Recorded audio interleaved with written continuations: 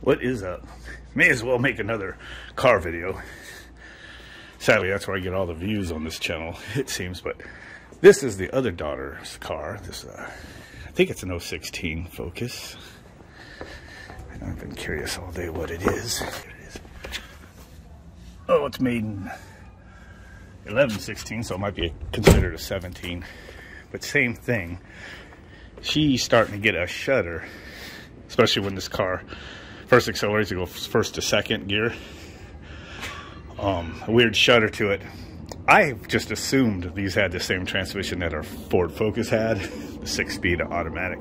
But evidently these are the 6-speed dual clutch transmission. So I was just doing some research today, just looking to see if there's common issues with those. And one thing that people swear by is that this electrical connection right here, this ground right here, is crap. And I guess you get some bouncing on the in electronics because of that. Being that it's a dual clutch, it uses several servo motors, brushless DC motors, to run the clutch servo in and out and to move the gear selectors inside. So people are saying they get some weird issues with that. So I just hooked up a little jumper over here from the negative to here, just so the electronics don't lose their power when I undo this. I'm going to take this off and take a look, but what people said they're doing is just cleaning the paint off and holding it back on. And I might add another ground strap, maybe from there down to the transmission, just for the hell of it too, just in case one of those body ground straps is shite. I don't know where it is. I didn't even look up to see where it was, but there's usually some of those flexible ground straps somewhere. Usually they're kind of in a logical spot, like, you know, across frame to engine somewhere. There's our motor mount. Don't see one yet, but maybe I'd see it underneath if I took the diaper off of this thing. But anyway, I might just pick a bolt or a spot to add a bolt. Looks like there might be some spots right there. I might just add a ground strap right up to here, just for the hell of it, since I'm gonna take that off anyway. So the thing that people don't like is that when this is the entire ground for the car, other than might be an electrical wire over here, but this is the main one. It starts through this, it charges through it, I'm sure, and everything. Is that you see there's no metal to metal contact. All the contact is the bolt through the washer into the bolt and then into the threads. That's it. So people are saying that they're just grinding off the paint and putting that back on, and it's making a little bit of difference with a little less craziness. So that was easy enough. Just use the wire wheel, and that should give that a metal connection there now. Okay, just so you can see what I'm doing is adding myself on a little extra cable going from the negative right on top of where the other one was with an extra nut. And then I just pulled this bolt out right here out of just this, it's just a retainer for that. We're gonna drop this through here, and I'm gonna install that down in there.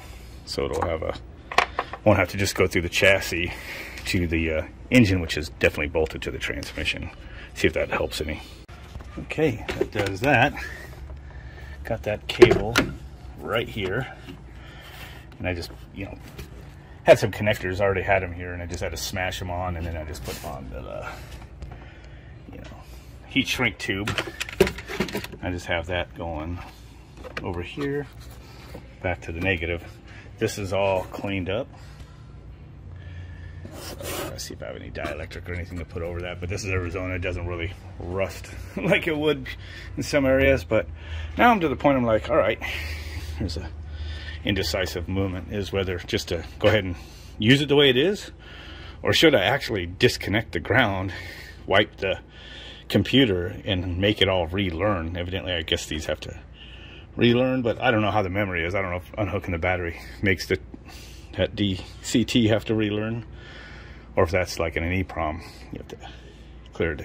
Actually, I did notice when I was looking up some information, there is a way, I guess, to force these into relearn mode. I'm able to just do that.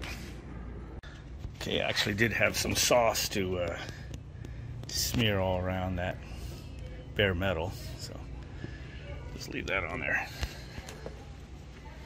I guess I'll just not clear the memory, just see what it does, because evidently it might not be the positioning not being learned properly of the clutch with the servo, but the just the fact that there's perhaps some bounce or something. It's making the brushless DC motors controller just wig out a little bit or something. So hopefully that's all it is. Or this might not do anything for her. Maybe she needs a clutch. Who knows? It's got about 60,000 miles on it, I think. And evidently, from looking at the internet, it's just very popular. And then she said, yeah, when she did contact them, 55,000. Talked to Ford. They said, oh, yeah, that shudder's actually common. So now that I know that it is a DCT and it's not an automatic, I'm not as worried about it like breaking down. So probably just go forever like this until you get sick of it. But if it was an automatic slush box, you know, doing what I thought it was like the torque converter, you know, or torque converter solenoid sticking, something like that, causing the shudder. And that's definitely something, you know, you don't always want to let go for too long. Now I know why yesterday, when I was trying to mess with the motor mounts, or testing for motor mounts, I want to put it in gear, hold it in drive, foot on the brake, and try to hit the throttle, just like it's in neutral up to the rev limiter. The only way I was able to get it to twist on the engine was to put the e-brake on and not put my foot on the foot brake, which not something you're usually too comfortable doing, but see how it starts rolling when I let off? But I could tell it's like totally in neutral. Watch, it went back into neutral, let my foot off the brake, then it goes.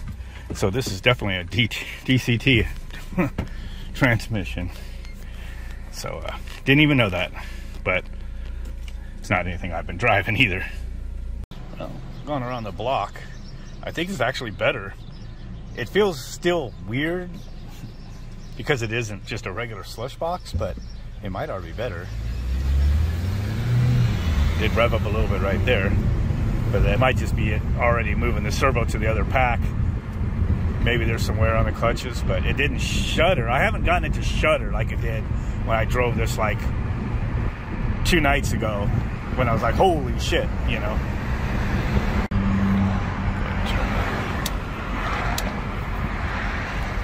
Traffic's bad.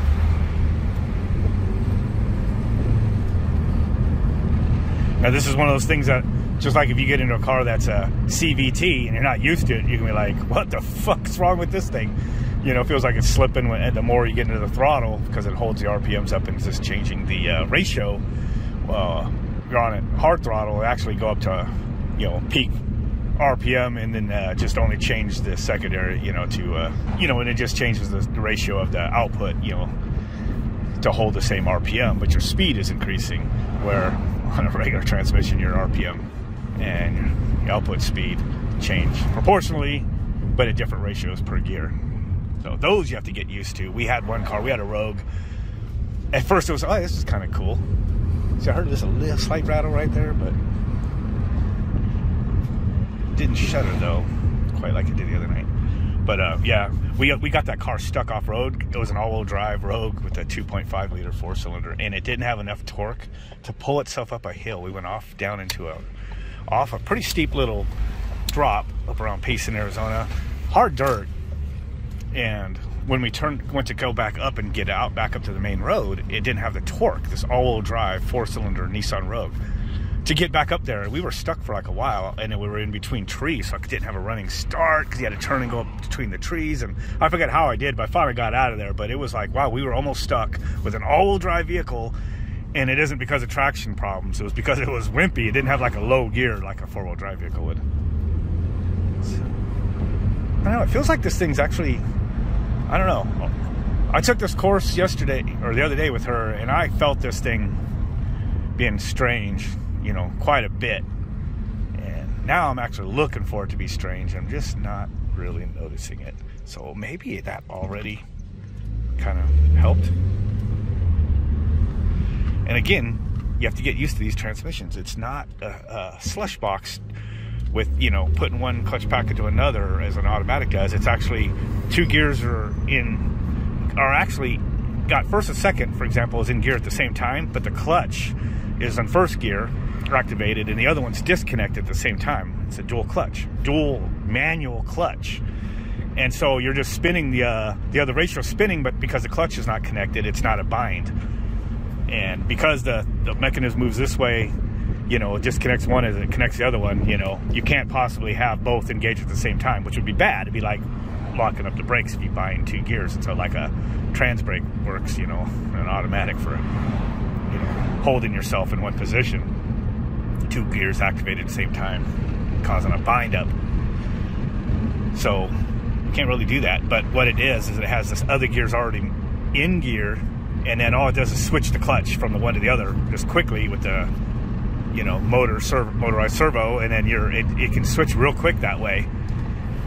And then once you're in second, now it's gonna line up like the next gear. It's gonna put the first forks, you know, from first to third, and now those ratios are ready to go, and you just gotta switch the clutch back to the first clutch. It's driving like a fucking normal car. I might have actually fixed it. Either that or it's intermittent, but I don't know. I didn't like clear her memory. Everything is the same as it was. I don't know, it might actually be okay.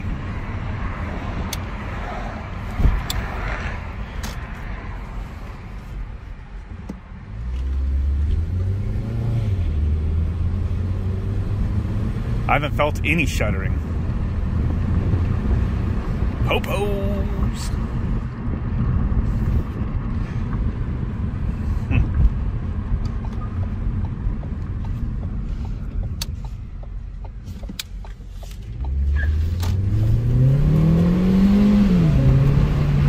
Fuel low. I just pissed it off. Yeah, daughter likes to live dangerous, does she? Let's just do a normal accelerate again from like a light. Yeah, see, that's weird a little bit right there, but that's probably just nature of it. These clutches got 56,000 miles on it. They're probably, you know, got a little bit of wear. It's gonna do that a little bit, but it's not shuddering. So it might have been the electronics wigging out with the stepper motor controller. Huh. So that'd be cool. I'll let her tell me over the next day or so, and I'll just put that update at the end of the video if this actually was a fix. And this will probably be another one of those videos that gets me the most of my views. It seems like, especially when I work on Dodge vehicles, fixing motor mounts, ball joints, stuff like that, I get a lot of, and I'm on an HVAC channel, you know, but I get a lot of questions about that. So anyway, so that's cool.